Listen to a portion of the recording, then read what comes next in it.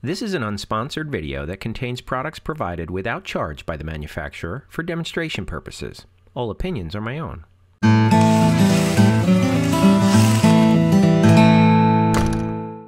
Okay, so I'm in the middle of my fireplace installation, and the next thing I want to do is run the gas line.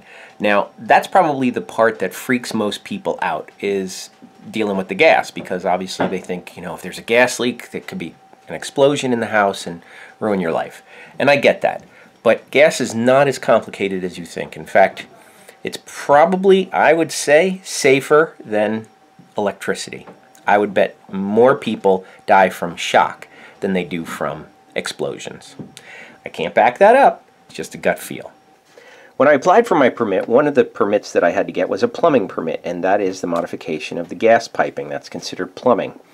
And this is the way my house was piped to begin with. I have the meter is over here, and then a big pipe, which is a 1-inch pipe, comes across into the furnace room, and from there it goes to the water heater, then it goes to the furnace, and then it goes to the stove. Typically, the easiest way to install another appliance is to go at the end of the line. And because you have to actually disconnect the pipe, the most recent one that was added, and add onto it.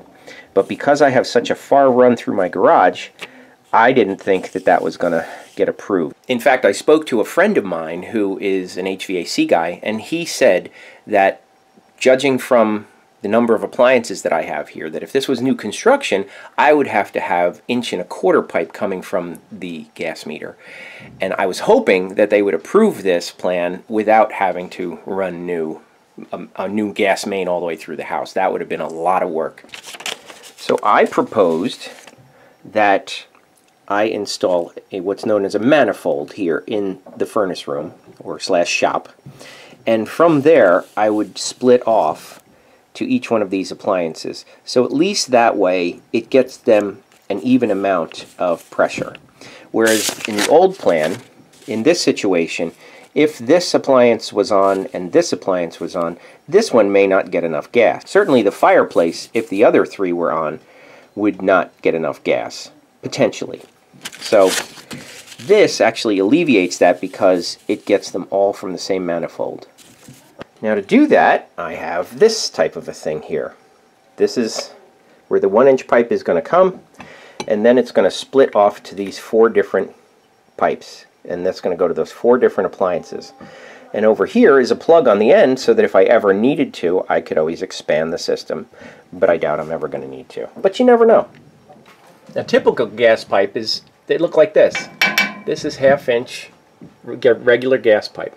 Now, these days, they've got a new product called, and I don't know how new it is, but it's new for me, let's put it that way. This is called CSST, which stands for corrugated stainless steel tubing. And let me take the cap off here. So you can see on the inside there is corrugated stainless steel, and it's got this yellow plastic wrap on it to protect it. And what I've done is I have that run from the fireplace through my garage, which is over there. And this is the gas line. It's just loosely put in there for now. And I ran it so that it goes into the hole in the wall there. Now remember, there are going to be cabinets here, so that's not going to matter. This will be covered. It won't be exposed like it is. And those holes in the wall will be covered as well. So that runs up the wall, and I snaked it so that it comes out the top. And I'm going to run it across the ceiling and down behind those storage, and I drilled a hole that goes down into the shop. You can barely see it there. And it comes out the wall. Let's see. You can see right there I drilled a hole through the sill plate. So that comes from the garage. And it goes, it's one long piece right now. That's what I've got here. So now I have to cut that up, and I have to dismantle all this metal, all this iron pipe, and redo it. That's what I committed to doing, and that's what I'm going to do now.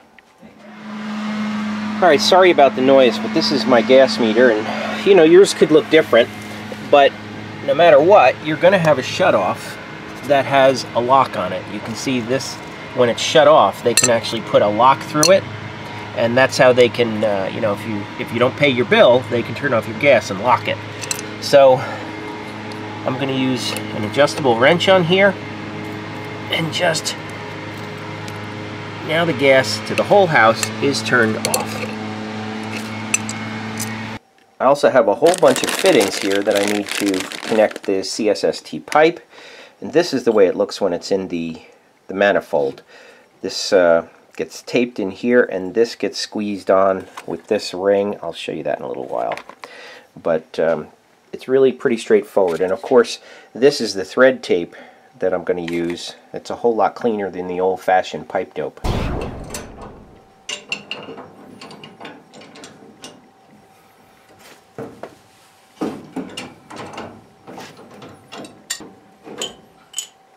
This I'm going to reuse. I'm just going to connect CSST pipe here. Now unfortunately I failed to add a union up here where this goes to the stove. So I'm left with this situation here. Even though I took off this piece, I'm left with this situation where I can't loosen the rest of them. So I actually have to cut the pipe. Now you can cut a pipe with gas in it. It is not going to explode. But use a hacksaw, not a sawzall. A sawzall vibrates the heck out of everything, and it's more likely to start causing leaks. So this is the best thing to do, and it's just going to take a while.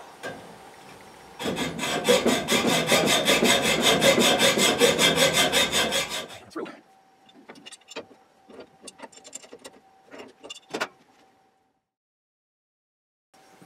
Now I'm using this gas-rated Teflon tape instead of pipe dope because it's an awful lot cleaner. Not only your hands putting it on, but also taking it off.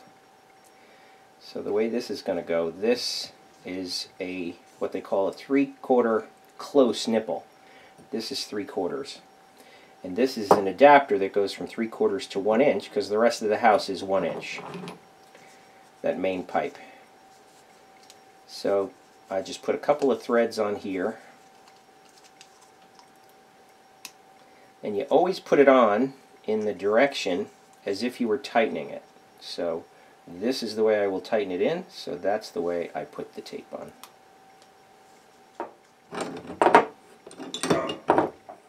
So cutting the stainless steel tubing is really pretty easy. You can just use a regular tubing cutter. You want to cut it in between the corrugations, and you always want to pull the tubing cutter so the wheel is in the front, the cutting wheel. And you just tighten it a little bit every time you go around. And it doesn't take much pressure, and it doesn't take a lot of turning.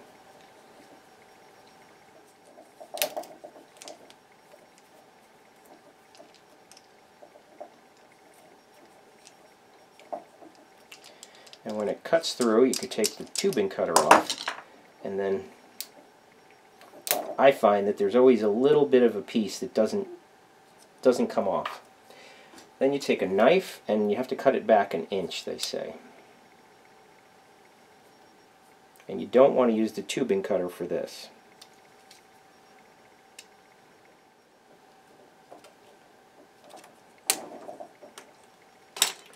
Now, this is the connector that's going to connect it to the manifold. And the way this works, it's 3 parts. This part is what's going to go into the manifold. This is the nut that goes on here, and then there's a retaining ring. The directions say the retaining ring goes right in the first valley, they call it, which is the first corrugation. And then you just take a pair of pliers and you squeeze them down. This is really soft metal. And then this piece, I don't know if we could see this, but this piece has a hardened, like a washer on it. It's not brass, so it's not soft. And that pushes down against that. Once you tighten this nut up, it's going to push down and flatten out this corrugation right here. And that's what makes the gas seal. Now with this end, before I actually tighten that on, I'm going to put it into the manifold. And I'm going to put my tape on in the direction I will turn it in.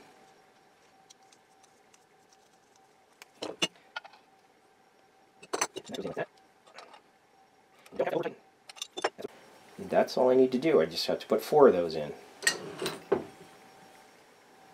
So furnace, stove, and water heater. The other one is going to be going to the fireplace, and for that I need to put a shutoff valve on there, and then this will go in. So it's going to be kind of like this.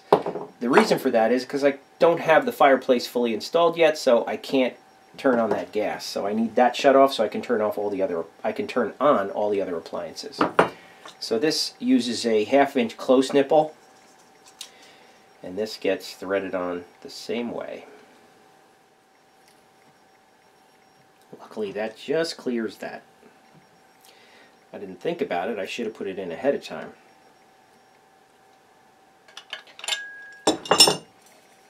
Now it's ready for installation.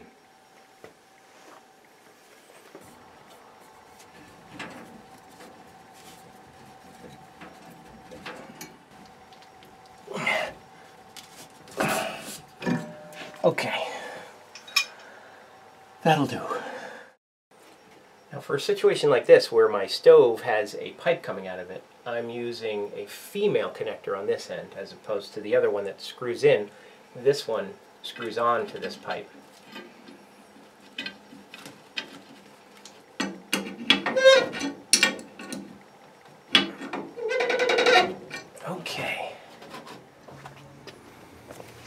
Okay.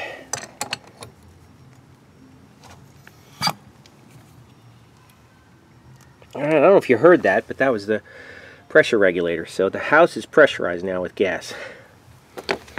Now I'll go check for leaks again. I just have a couple of squirts of dish soap in some water and an old brush. And I just brush it on. Neatness doesn't count. And anything that's leaking, I'll see bubbles.